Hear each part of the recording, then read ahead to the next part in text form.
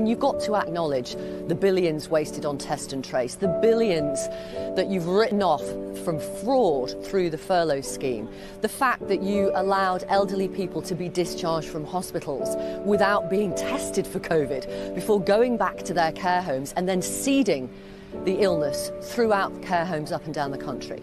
I think it's easy to criticise from the luxury of being an armchair commentator or media commentator. Mr. Raab, I'm not criticising. I'm just saying there are a lot of calls you didn't get right. And if you were being honest with the voters, you might also mention the big calls where you made mistakes. Well, Victoria, you're usual partisan self about all of this, and that's fine. But I mean, so you've given 3 different numbers on 3 different national news shows to the population. I understand you like ranting at your politicians in the morning, but can I answer the question? Because respect, Andrew, you've pointed to a rather caveated set of guidance, which we all look at and work out how to balance, and the PM's been very clear. And in fairness, it's not fair to say, well, actually, an incredible alternative is to look after the poor in such a nebulous way. What is the plan? That's not fair to say. Why is that not fair to say? That is the fairest thing we should be saying. Surely, we all should be thinking the most credible alternative policy in everything you ever do should be to look after the poorest people. How is that not the fairest thing to say?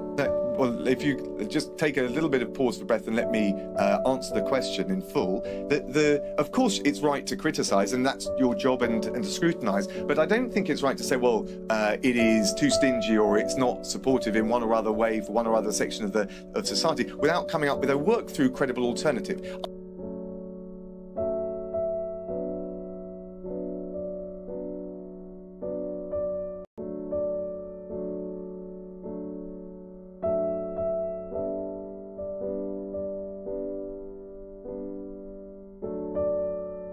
This government will have integrity, professionalism, and accountability at every level.